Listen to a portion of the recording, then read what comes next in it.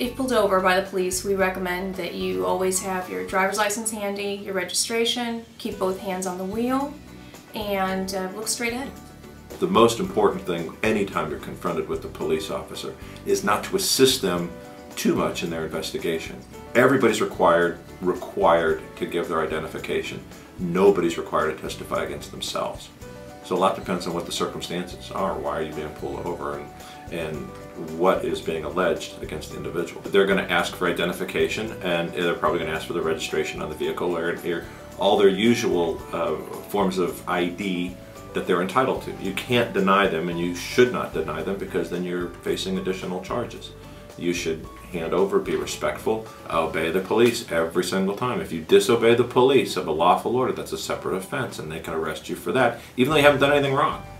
So it's always good to at least cooperate. Like I said, you don't have to give them any investigative tools about crimes that they may be accusing you of, but you have to give them your information. If you get pulled over by the police, the first thing you should do, obviously, is stop.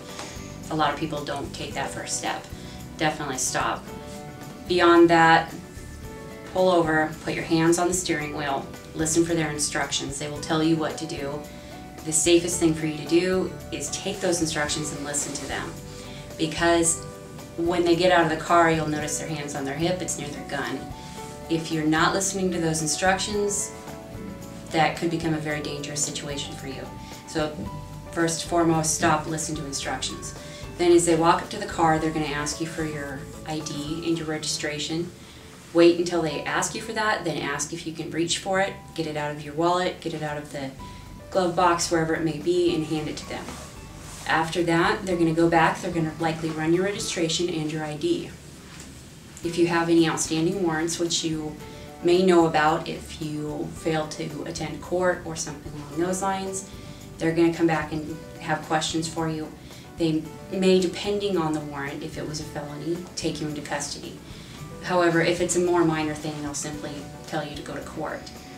Then, if it's for a DUI, or they suspect drugs, such as they believe they can smell marijuana, which sometimes they say even if they can't really, then they may ask you to get out of the car. In which case, of course, follow the instructions, get out of the car. Then they'll instruct you further from there. If it's a DUI, they will probably want to do what's called a field sobriety test. That's when they ask you to do the things like touch your hand to your nose, count backwards from 100, turn on your heel. They'll instruct you and demonstrate how to do that.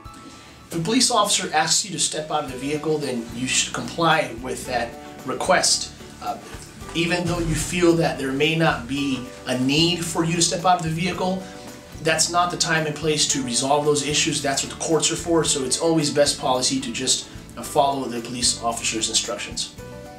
If the police officer, after stopping you, asks you to get out of your car, do so slowly. Undo your seatbelt, which hopefully you've been wearing, and open the car door, slowly get out. Do not make any sudden movements. Again, the police officer may, if you make sudden movements, believe that you are reaching for a weapon of some kind. Simply slowly get out of the car, have your hands where they can see them, and step to the side of the vehicle, and then continue to follow their instructions. They may tell you to turn around and face the car, they may ask you to step away. Whatever it is they need you to do, they will instruct you.